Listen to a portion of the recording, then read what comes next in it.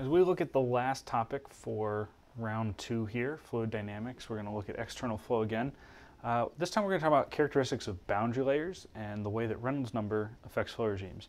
And like the last video, this is a conceptual thing. So we want to put this in your brain as a thing to start giving you intuition about what fluids do, but there won't be a whole lot of calculations to perform directly. So let's start with, scroll up here, sorry, the idea of a boundary layer forming over a flat plate.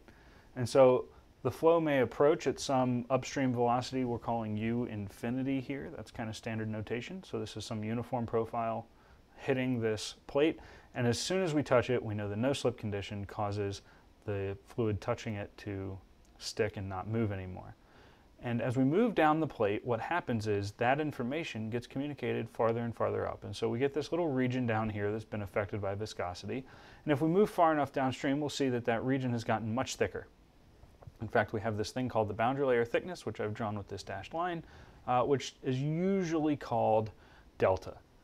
One of the weird things about external flow compared to internal flow is what causes turbulence. Remember, in an internal flow, it was over a certain Reynolds number, it happened. Well, that's the same for external flow. But with internal flow, if it was going to be turbulent, it started right away, right? If we had a diameter that caused the Reynolds number to be greater than 2100 or 4000, we would get turbulent flow immediately in that cylinder or in that pipe. With external flow, all flows will start out laminar, and if you move far enough down the surface, it transitions and then becomes turbulent.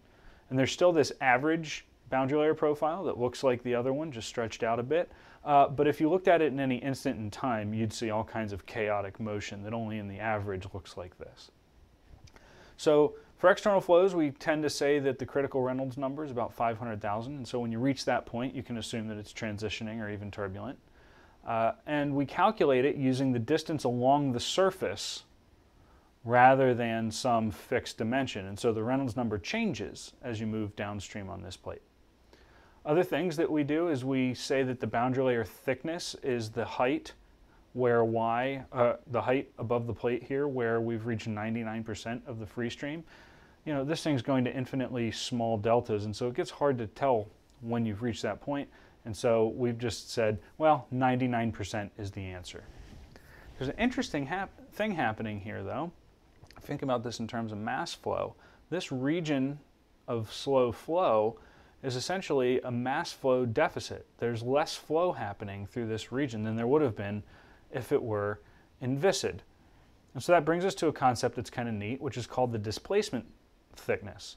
And what it basically says is that there is some height we could shift the plate here by that would give us the same mass flow as reality for an inviscid flow.